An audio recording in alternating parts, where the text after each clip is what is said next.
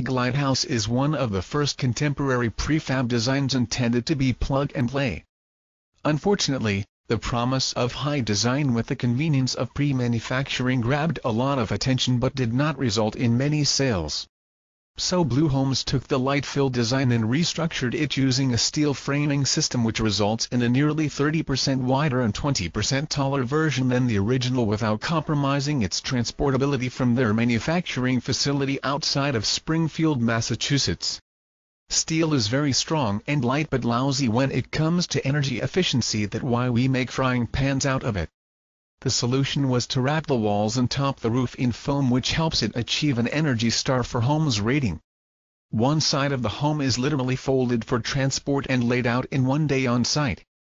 The Vashon Island project is also the first to use a new user interface design tool which allows the owner to configure walls and finishes. The Glidehouse's ample windows work well in Washington's mild but some deprived climate with a killer view of the Puget Sound and Mt. Rainier. An optional pod was set adjacent the main house to increase the living area. We are pretty excited to see this fabled home get a breath of new life and give to the promise of a lowered environmental footprint to even